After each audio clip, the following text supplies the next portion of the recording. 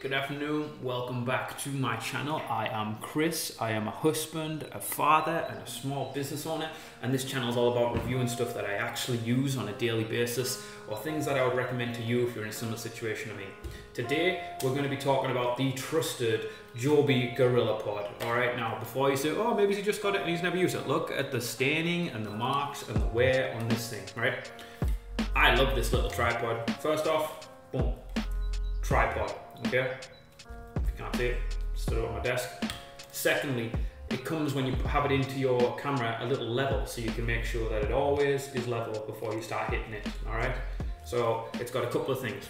Twist this, top comes loose, all right? You can turn it left and right so that you can move the angle of it, all right? And obviously the legs, what it's famous for is that they are flexible. Now here are my tips for it. I absolutely love this thing. And if you're gonna wrap it around something, right?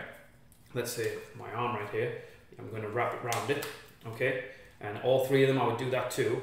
If I proceed to leave the legs bent afterwards, then do not expect it to be the best tripod, just standing up, moving forward. I always, after use, put this tripod back to straight legs, or as close to straight as I can. You see what I mean?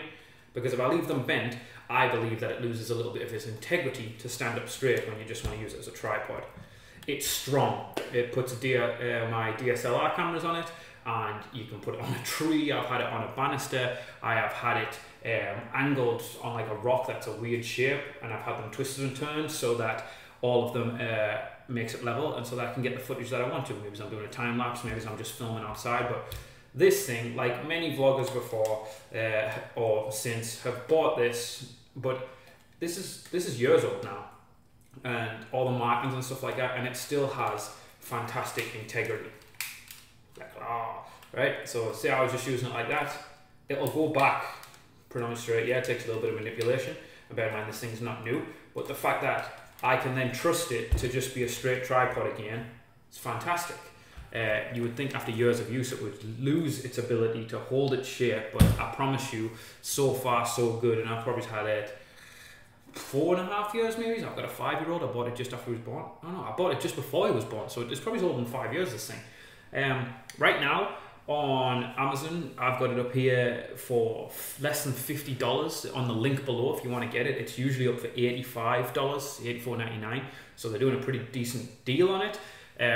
I can't recommend it high enough. My camera right now is sat on another tripod, which we'll review in the future, but that's not a flexible one, it's a static one.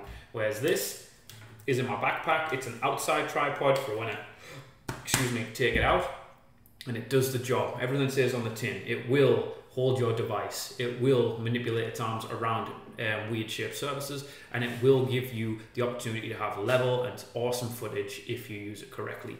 Again, my only tip really would be to straighten the legs as much as you possibly can after the fact to try and keep its integrity a little bit longer. And like I said, I've had it for over 5 years, and I've found that that works best for me. If you like it, you like these reviews, please comment below and let me know what's going on. I'd love to hear stuff that you want me to review or stuff that you found helpful, and as always, I'd love some feedback on how I can make these reviews better for you, whether it's quality, whether it's item, whether it's description. Just let me know, and probably stop looking at the screen and not at the lens. That might be a good pointer. All right, everybody, have a great day. Turn my detail page off now, and I will see you on the next one. See you later.